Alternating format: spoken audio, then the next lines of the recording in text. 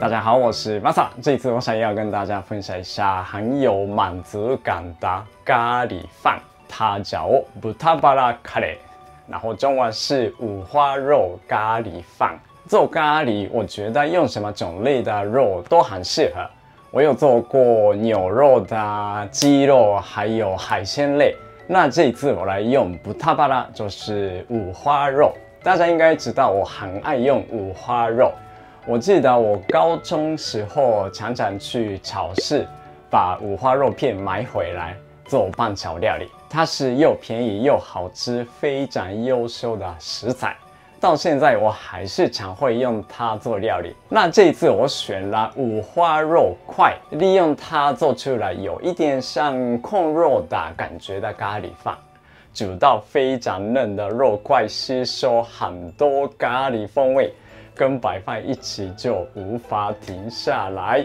那做法是很简单，好，那我们就开始做。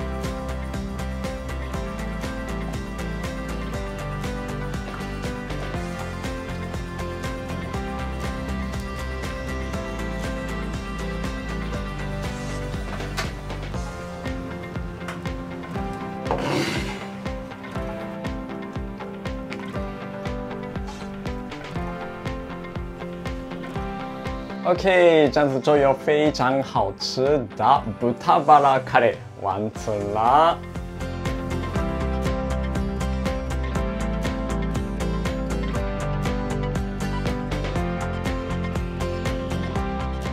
OK， 现在就可以开始吃啦！吼吼，太香了，赶快开始吃了。把这颗肉跟咖喱酱跟白饭挖出来。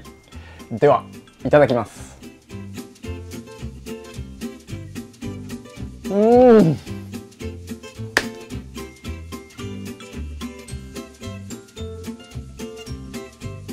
开始吃咖喱饭真的无法停下来，吃到这个肉块非常的嫩，就是像那种控肉煮到非常嫩的程度，再以咖喱酱煮一煮，所以它有吸收了很多咖喱风味，然后吃起来还是会闻到前面加入的那些苹果还有洋葱、蒜头的那些风味，不是很重，但是还是会有那些蔬果的香气味，都在这个咖喱酱里面的。太好吃了！然后这次介绍的料理做法是非常的简单，利用这个咖喱酱做成咖喱蛋堡饭也好，还有装在保温的便当盒带出去也是很好。那如果还是不太习惯吃五花肉的话，当然可以改成别的部位，像是梅花肉、排骨都没问题。一样的方式处理就好了。希望大家享受香喷喷的美味料理，谢谢。